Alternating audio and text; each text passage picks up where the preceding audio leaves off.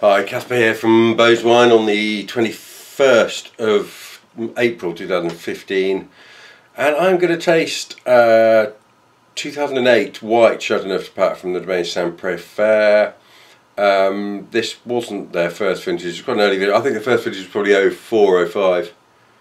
So, you know, we're talking quite early stuff. And being an untried estate, an untried wine, no one was quite sure how long these white wines would last. You know, I was aware that we had some stock of this still remaining, and I just got into a state where I was a bit nervous about allowing it to be sold. So I've just been sitting on it doing nothing, which is always a bad idea. Anyway, got some out.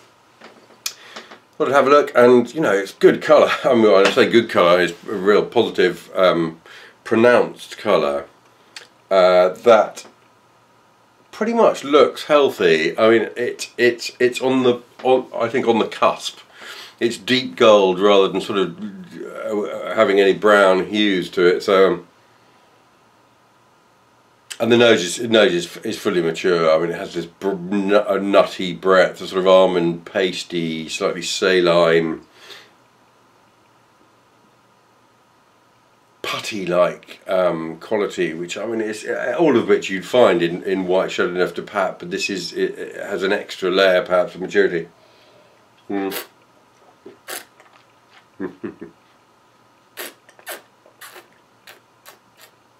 Like, does anyone else make wines like this? I mean, just most extraordinary. You put it in your mouth and you immediately sent back to school and eating fruit gums, actually, specifically.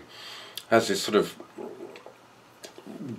fruit gum like quincy sort of fruit, and density, you know, minerality and almond, sort of slightly saline paste to it.